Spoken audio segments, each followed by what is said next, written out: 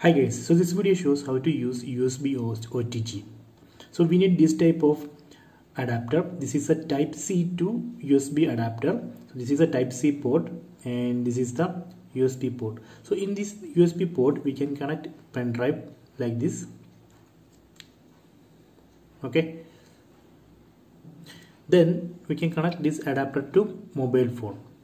Before connecting this adapter to mobile phone, let me open my files. So here in my files right now you can see internal storage and SD card. So now I am going to connect this adapter to mobile phone.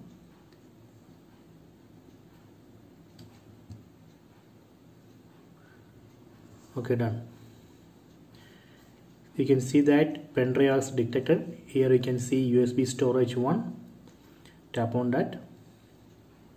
Now you are seeing folders from this pen drive. So let me go to this folder.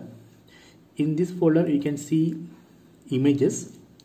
If you want to copy the one image from this list to your phone, you can copy it. So let me show you one example. I am going to copy this image. Tap on the image, then tap on copy, then go back to my files, then select phone, internal storage. Then if you want you can create a folder here. Tap on these three dots, then create folder. So let me create a folder 1A, then select the folder, then you can tap on copy here. You can see image as copied. So like this we can copy videos and audio files.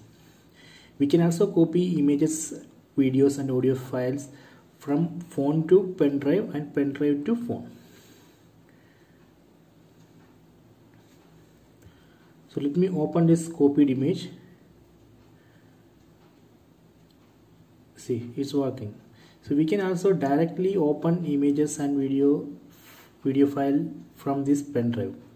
So let me again go to USB storage 1. So I am going to open this image. So now I opened this image from this pen drive. So if you want to remove this pen drive, don't remove it directly. First we need to unmount. Go to settings, open the settings app, then tap on device care, then storage, then tap on advanced, then tap on USB drive. Here you can see unmount. Tap on that. You can see unmounting, unmounted. Now we can remove this adapter. So this way we can use USB OTG and we can connect pen drive to your mobile phone and copy files, images, videos and audio files. So I hope you enjoyed this video. Please subscribe my channel, please like and share the video.